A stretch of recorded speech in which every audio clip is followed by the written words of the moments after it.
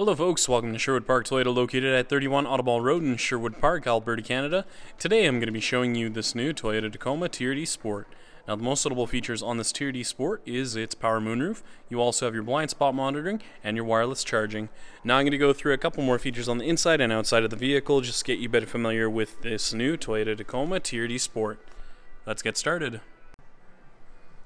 Now a couple of the exterior features that you will see on this TRD Sport is its daytime running lights. You also have your fog lamps, and then if we take a closer look at your front hood, you're going to see your hood scoop, and then taking a look on your bumper, you're going to find your block heater, and over on the side you have your 17-inch aluminum alloy wheels. Now you also have the integrated signal lamps as well as your foldable mirrors, heated mirrors, vortex generators, and the color we're going to be taking a look at today is cement.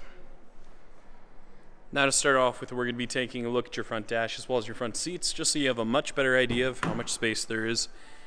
Now you have your black leather interior seat surfaces with your driver lumbar support.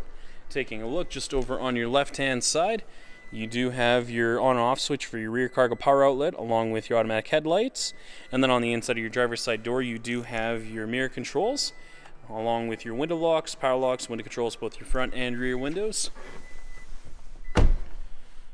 Now a couple of the controls you'll see on the steering wheel include your scroll function, volume control, voice recognition mode select, Bluetooth scroll function for your multi-informational display, lane departure alert, and your cruise control.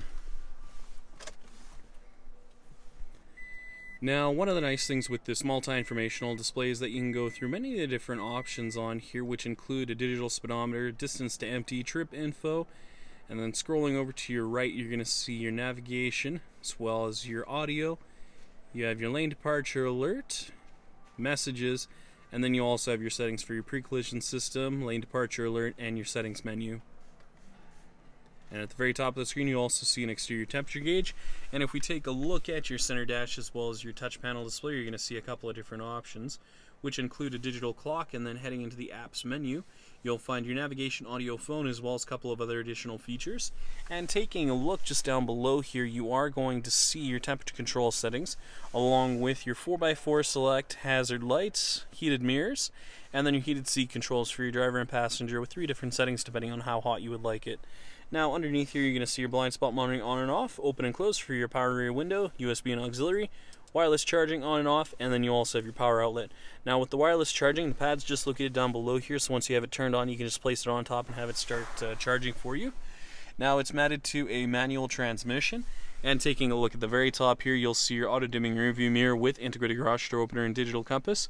And a couple of the controls you'll see at the top here include your traction control on and off, and your open and closed and your tilt up and down feature for your power moonroof.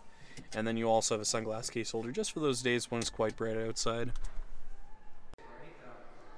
Finally, we'll be taking a look at your rear cargo bed as well as your tailgate. Now located on your rear bumper, you have a 3-piece bumper, so in the event that you damage the one section, you just have to replace the one segment.